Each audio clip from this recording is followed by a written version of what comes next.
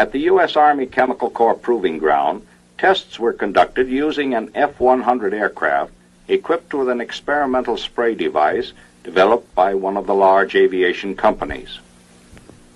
One purpose of these tests was to establish the feasibility of producing BW aerosols in the most effective particle size range as a low-level line source from high-speed aircraft. Wind tunnel tests had shown that effective aerosols could be produced by discharging the BW agent into a high-velocity airstream. To confirm the wind tunnel test data, an aerial mission was conducted using a BW incapacitating agent. Flying at subsonic speed, the F-100 disseminated the liquid agent along a 15-mile line upwind of the test grid.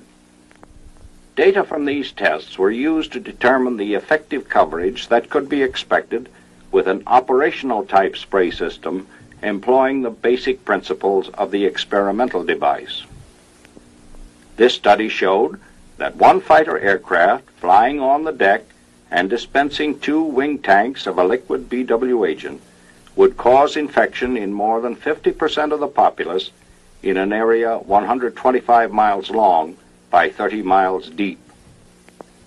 3 large aircraft could release sufficient agent to infect over 50% of the people in an area equivalent to a belt 140 miles wide extending from New York to Chicago, comparable to the total area of Pennsylvania, Ohio, and Indiana.